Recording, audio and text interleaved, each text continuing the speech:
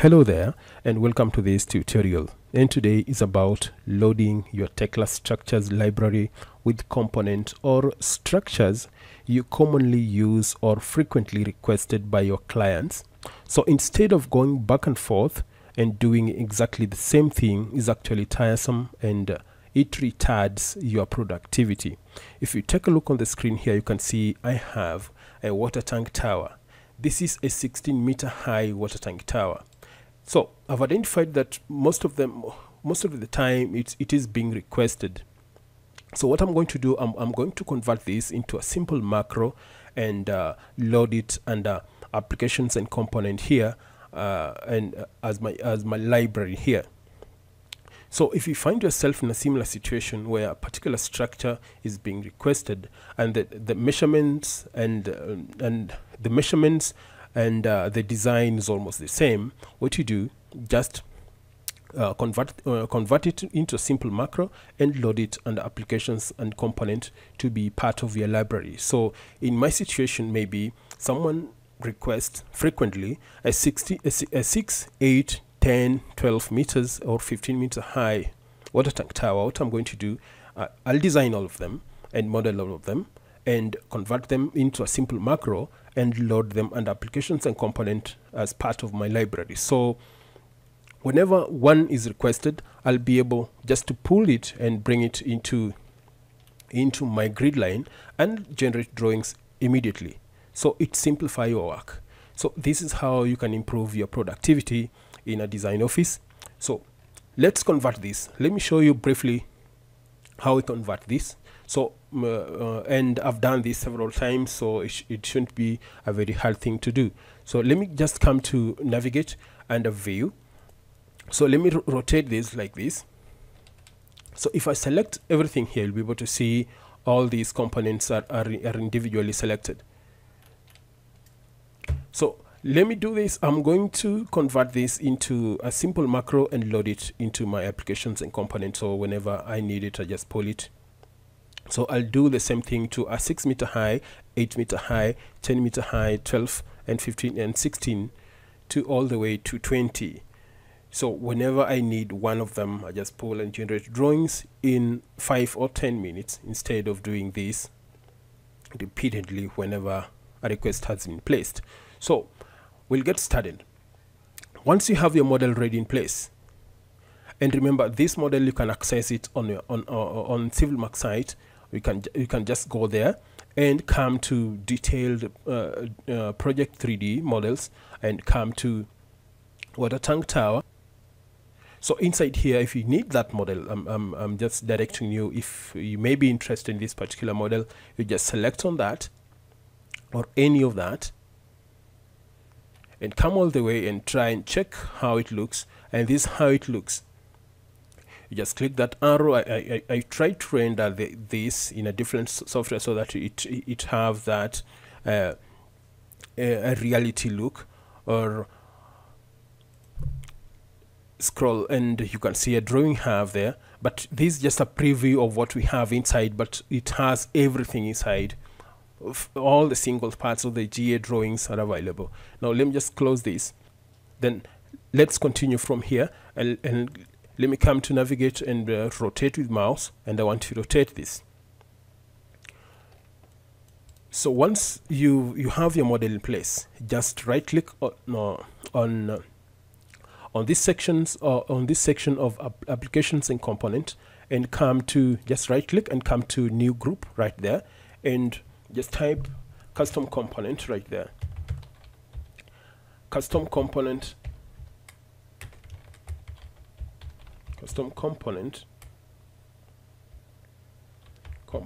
right there. So go ahead and click OK.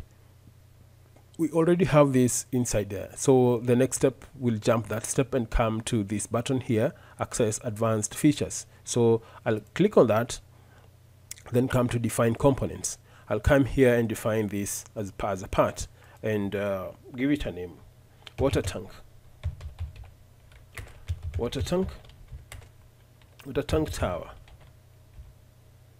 tower, and I'll give it maybe 003 right there. So I'll go ahead and click OK and click next. So the moment I click next, I'll be able to read, the information right here in the model. Select parts that will form the custom component. I select everything here. So in this particular case, let me just terminate this process, because we want to retain our original model without messing out, without tampering with it. So let me just select everything here first, right click and come to copy, and I want to copy our original model from that spot and bring it somewhere here. Let me bring it somewhere there. So once I've placed it right there, and now we are going to work with this one. So let me just right click and redraw and come to navigate and try to rotate this. So this is the model we are going to work with. We retain the original. So I'll select everything. I'll come to applications and component, right click and come to new group. Remember, we already have a definition of custom component, so we don't need that again, do we? We don't need to do it once again. So we'll come to access advanced features here and click define custom component, and I'll come here and pick part and give it a name here, water tank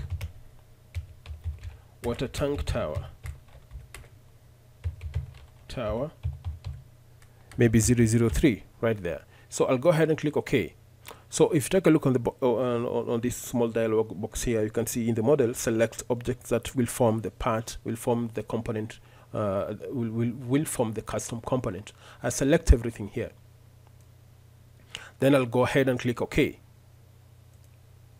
Not OK, next. So at the bottom end here, I want to define 2 points that I'll use to place my component or this particular object. So let me just snap on that spot. I snap on this particular end here. Let me just snap on that spot right there. So once I've defined the positions where I'll use to place my component or my structure on a particular position, I'll go ahead and click finish.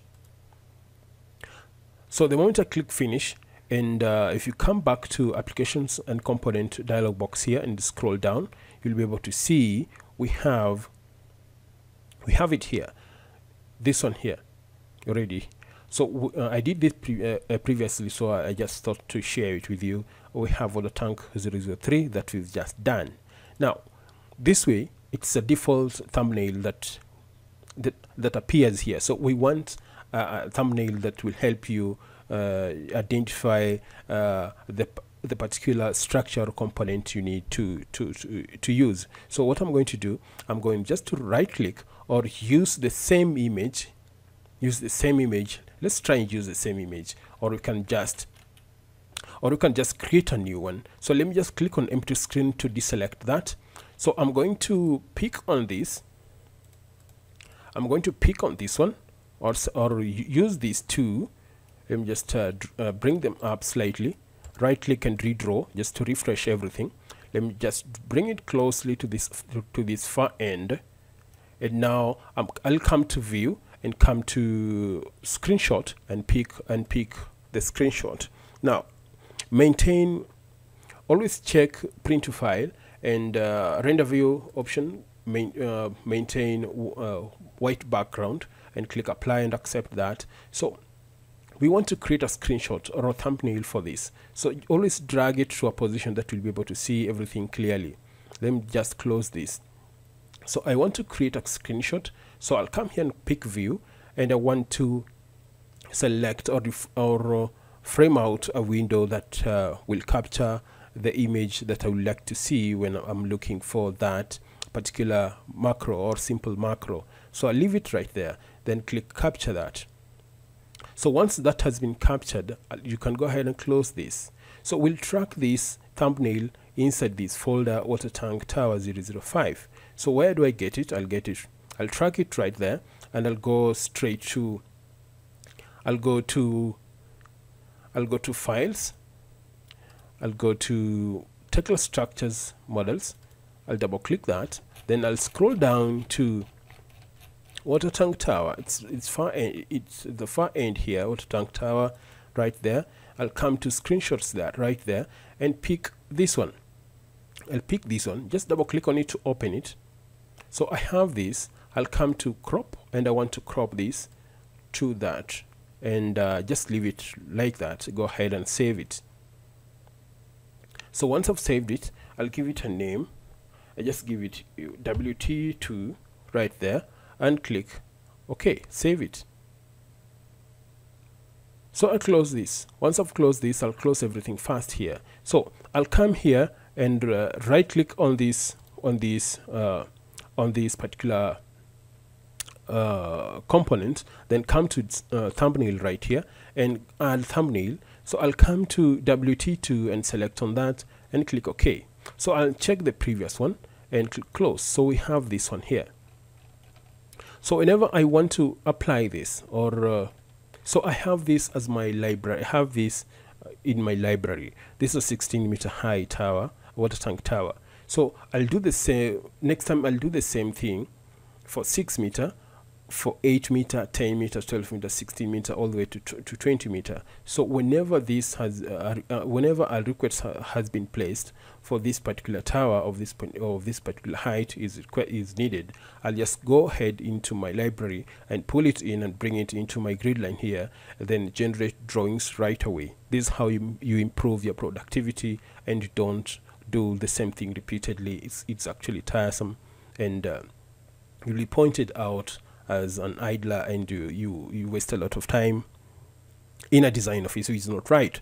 Now I'll select on this and come all the way to this point. I'll snap on that spot and snap on that spot and give it some time to load everything. So here we are. We have our component in place. So if I right click and click interrupt to terminate that command, I'll right click once again and redraw. So if we come up here, you can see we have all our components, all our parts in place. You can see that our platform is well designed and looks nice.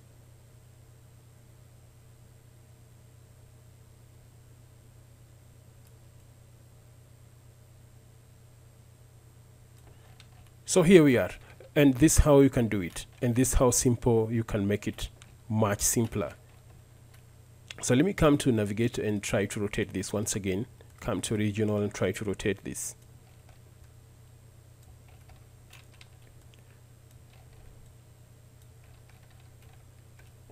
Perfect. Now you can also just, once you've done that, you can close, and let's quickly take a walk inside this. Double click on the screen and come to ortho mode, then come to perspective, click modify, apply, and give it an OK. So I'll just turn this closely. I'll just turn this up, just bring it up somewhere there or somewhere here. So I'll come to fly and try to walk down. We just walk down. We just check the connections. We have a connection right there, a splice connection. We have bracings in place. We have all these bracings in place. And if you come up here, we have a bracing at the middle here. You can see that. Let's come up or go down. You can see our platform here where the tank is normally placed, and it's well braced, and we have a ladder all the way at this end here. We have a ladder here. Just bring it close. We have a ladder right there. So if you've done this model and convert it into a simple macro and add it as a component into your library and applications and component, it makes your work simpler, and you actually save a lot of time doing repeated work that normally people do, and is a total time wastage. And let me just come here and we walk all the way to the other end, and we can see everything is actually matching. You can see a gasket plate here, and you can see another bolt at the center there, and we have our cage ladder in this place all the way, and we just come up. Perfect. And that's how it looks, and that's how simple you can make your work easier. So you just press escape and we terminate that fly mode. Now thanks a lot for watching this video, and if this is your first time to and if this is your first video to bump into in this channel, please don't forget to subscribe and stay safe. Bye bye. I'm Maurice Nimba.